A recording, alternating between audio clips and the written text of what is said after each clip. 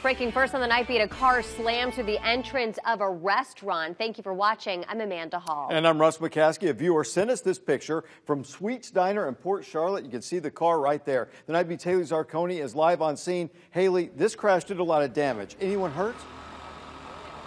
Thankfully, no. I spoke with the owner, and he says other than the car that drove right through here and the diner itself, those are the only damages that are seen here tonight. As you can see behind me, this car went right through the front windows into the dining room and then smashed into the kitchen wall. Luckily, the diner wasn't open when all this happened, and right now they're really just trying to recover whatever they can to get ready for the night before tomorrow. And Scott Sweet, the owner of Sweets Diner, says the person who drove into this business was just learning to drive, that she meant to put the car in reverse, instead put it in drive and then drove right through.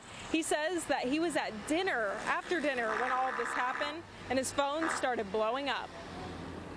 And the cop called me and said that the building's been hit by somebody and come down here. And so after 17 years being in business and surviving 2 hurricanes and surviving the depression and the real estate problems, I get sidelined by someone driving their car through the front of my building.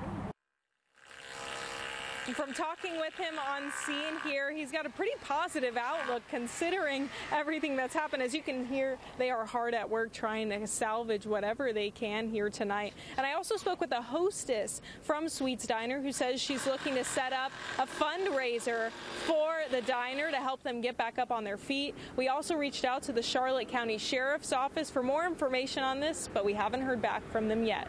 On the night beat, Haley Zarconi, Wink News.